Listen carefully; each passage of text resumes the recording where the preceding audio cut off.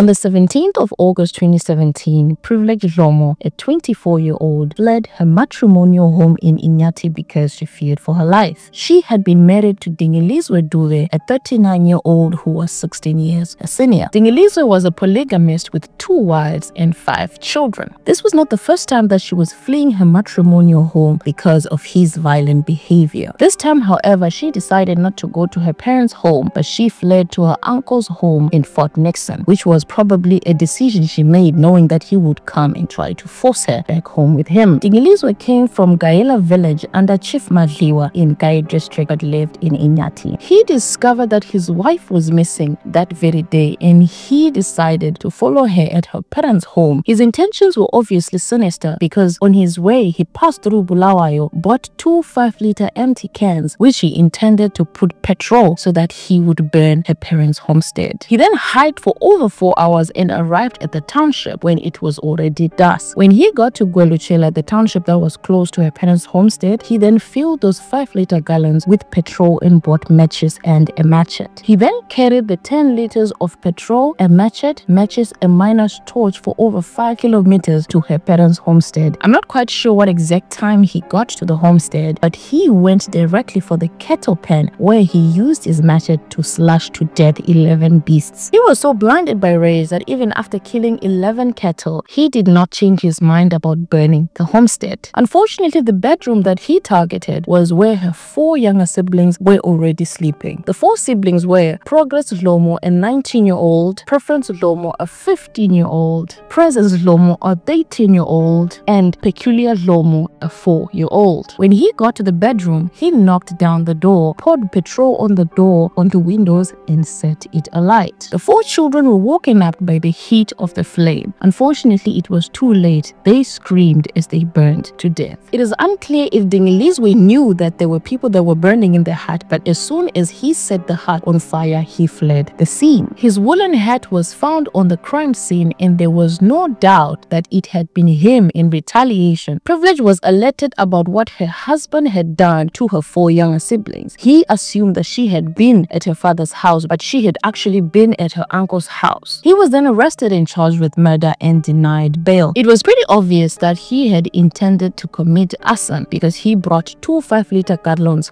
with him all the way from Bulawayo. It was obvious that he was not trying to solve this issue amicably. He came with sinister intentions. It was, however, complicated to prove that he intended to kill her siblings because there was no evidence to suggest that he knew that there were people sleeping in the hut. If all he wanted to do was burn down the hut, he could have at least checked to see if there was anyone in the hut before choosing to burn it down. He knew that there were people who lived on the compound, but he never tried to establish where they were before setting the hut on fire. Because of his reckless behavior, he had taken 4 innocent lives, and the court could not take this lightly. When he was questioned by the police, he attempted to place blame on his father-in-law. He claimed that his wife only left him because his father-in-law kept extorting him for money and was demanding more money for lobola. He denied ever being a violent man and claimed that his wife only left him because they wanted to extort more money from him and he had spent a lot of money on the family. He also attempted to use intoxication as an excuse, claiming that on that particular day he had been drunk and it had caused him to act out of character. His ex-wife Keresenzia Monechi disputed this claim. She claimed that he was a very violent man that would beat up both his wives constantly. She claimed that Privilege had indeed fled abuse from him and that's why she had gone to her uncle's house, not to her father's house, because she thought that he would follow her up and beat her at her parents' house. It was also established in court that there was no evidence that he was being extorted by his father-in-law, that he had simply acted in violence because his wife had left him and he was retaliating. The judge said that this was a reflection of his violent behavior and he found him guilty of murder with constructive intent and sentenced him to life in prison. He only escaped the death sentence by a whisker because there was no evidence of premeditation of murder. Constructive intent is murder by negligence. It means that his act could have been unintentional, but he did not take proper steps to make sure that people were safe. Justice J. Moyo also said that society had reacted to this murder with shock and grief, and the courts had no option but to show extreme disapproval of such barbaric behavior. He said that even after seeing that he had violently abused his wife, instead of repenting, he